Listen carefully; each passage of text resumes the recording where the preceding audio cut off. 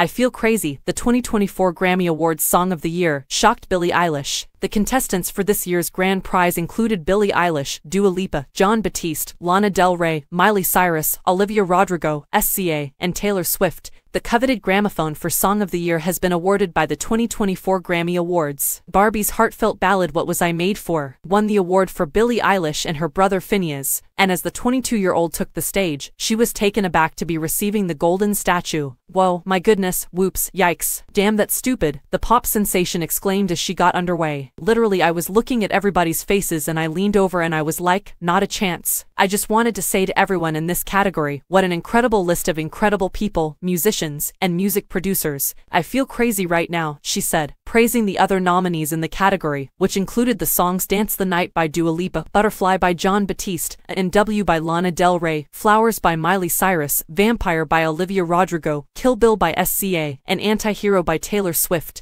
along with her parents, who were present at the awards ceremony. Eilish also acknowledged her family, referring to 26-year-old Finneas as my best friend in the world. Eilish said, I'm shocked out of my balls, before praising Greta Gerwig, the director of Barbie, for making the best movie of the year. The songwriting team finds it hard to feel deserving, ever, of their accolades, according to Finneas, who also jumped in, saying, we feel very humbled, very grateful.